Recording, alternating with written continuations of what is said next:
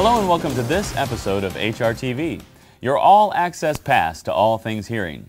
Today's episode is brought to you by the Audigy Group, the preeminent group of hearing care providers in North America. I'm John Doherty.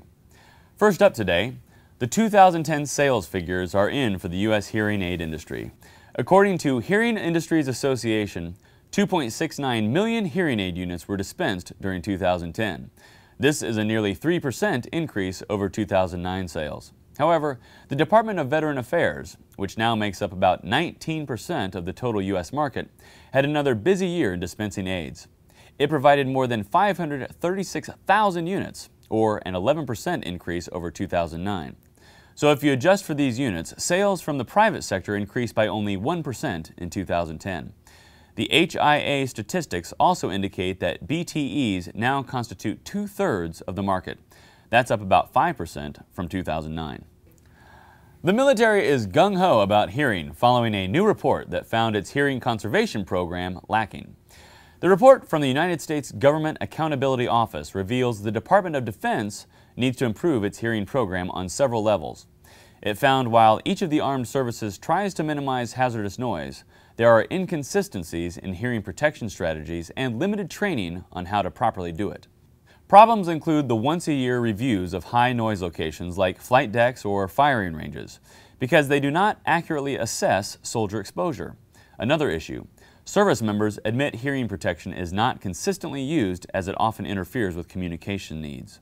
And while annual hearing-related training is required for at-risk service members, the soldiers say this training is often ill-timed and it is not properly tracked.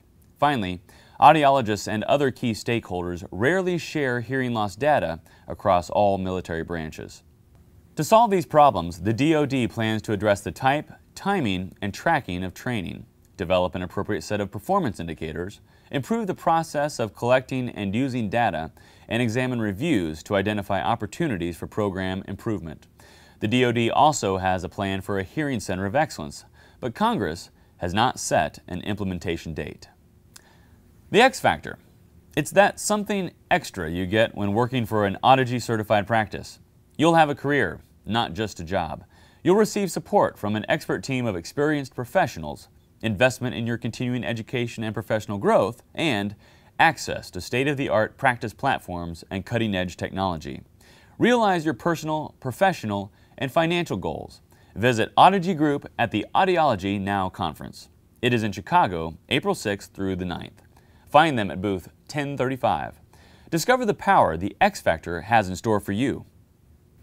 The heated debate on the overuse of antibiotics gets a bit hotter. The latest NIH-funded research published in the New England Journal of Medicine has new evidence that the best treatment for toddlers with middle ear infections is still antibiotics. Right now, most American children with middle ear infections are treated with antibiotics, but with those who exhibit mild symptoms, doctors will take a watchful waiting stance. But in many European countries, doctors follow the strategy of watchful waiting for nearly all middle ear infections. In the NEJM study, investigators randomly assigned about 300 children under the age of 2 to either receive amoxicillin or a placebo for 10 days. The study found the children in the treatment group had a significant reduction in both severity and duration of their symptoms compared with the placebo group. For a look at the complete study, visit hearingreview.com. If you're not getting enough sleep at night, it may be because it's too loud at work.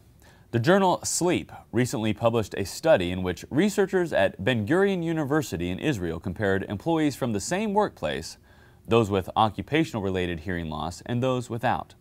They looked at various elements of sleep, like difficulty falling asleep, waking during the night, excessive daytime sleepiness, snoring, and excessive sleep movement. The study found that, although tinnitus was reported to be the main sleep-disrupting factor, harmful noise contributed to insomnia, regardless of age and years of exposure. The Hear the World Foundation is now accepting project submissions for 2011. Last year, the charitable foundation contributed more than $200,000 in support to global projects for people with hearing loss. Phonak set up the foundation and is now looking to fund projects that address hearing loss challenges in developing countries. When selecting projects, Hear the World places a strong emphasis on sustainability. This means that, in addition to providing hearing instruments and fittings, there are regular checkups by audiologists, a guarantee of batteries, and speech therapy for children. Valentin Shapiro is the president of the Hear the World Foundation and CEO of Phonak. He says the commitment of the foundation is to give children in developing countries affected by hearing loss the chance to have a worthwhile future. Here's a look at the guidelines for 2011 proposals. It must deal with the issue of hearing loss, or contribute toward its prevention, or work to dispel the stigma of hearing loss, or offer concrete support to people and families affected by hearing loss. The submission period is open until April 30th. More details are available online. That's all we have for this episode. Thanks for tuning in to this broadcast of Hear and Review TV, brought to you by the Audigy Group. We'll see you next time.